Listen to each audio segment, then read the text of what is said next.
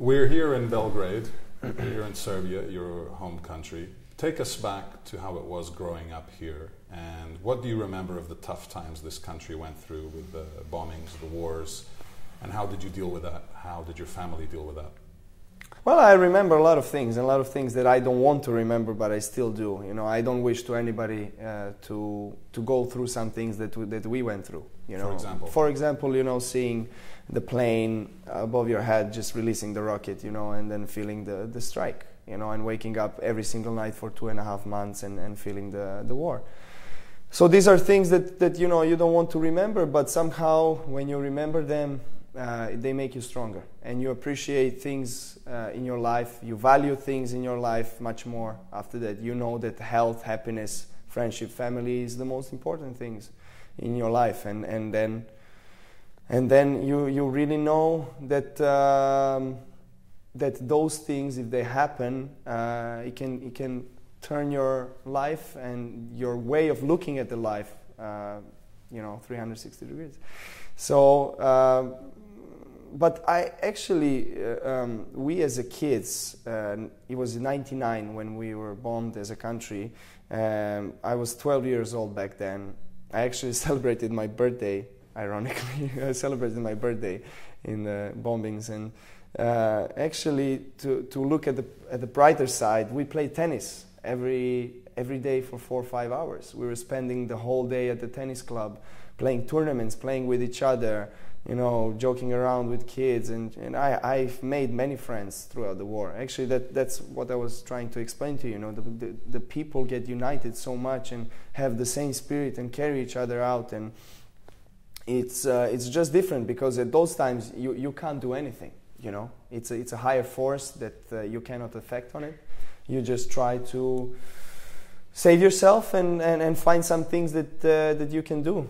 And survive that. But in those conditions, in those times, actually you have now players like Ana Ivanovic, Jelena Jankovic, myself, Tipsarevic, Zimonjic. You know, all these guys went through that, and I think it was a question being raised, you know, being asked to all of us for the last 2-3 years. How come you're coming from such a small country with so many problems, and you still manage to become top players, you know, singles, doubles, regardless, you know, and there is not any really rational explanation for that, because there was no system in our country that was supporting tennis, because tennis as an individual sport was not really didn't have a lot of support, financial support from a country, because you know, sport was very appreciated and still is very appreciated and supported from the country in Serbia.